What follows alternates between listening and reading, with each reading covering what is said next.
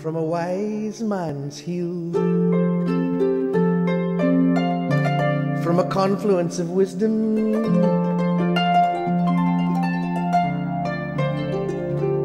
from perfection of goodness,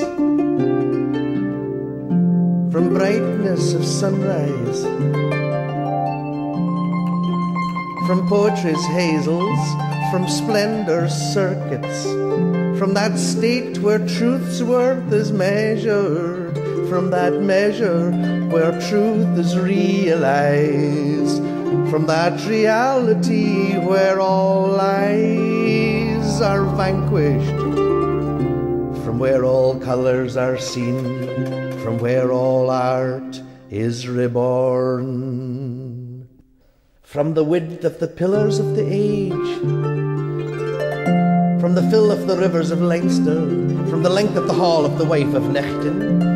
from the reach of the arm of the wife of Nuada, from the extent of the country of the sun, from the height of the mansions of the moon,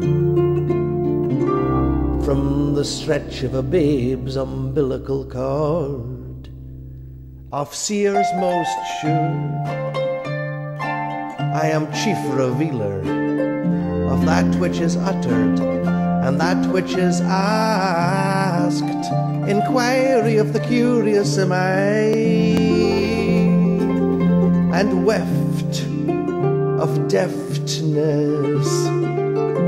Creel of verse am I, and abundance of the sea.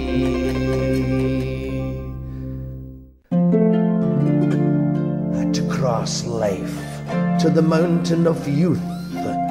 to rise to the hunting of age, to follow kings to the tomb, to pass between the wick and the flame, between the sword and the terror. And you, my elder, what are your tasks? To which Vergerne replied, to scale from honor to honor, to attain the conversation of the wise, to suckle at the breast of poetry, to wade the wide rivers of the world, to make music for the ferocious demon upon the slope of death, by way of the whip of the many-skilled luch,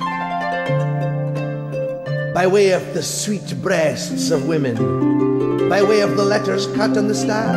by way of the spearhead, by way of the silver dress, upon a chariot without a wheel, upon a wheel without a chariot, upon the three things unknown to Mac Ind Och, the son of the young.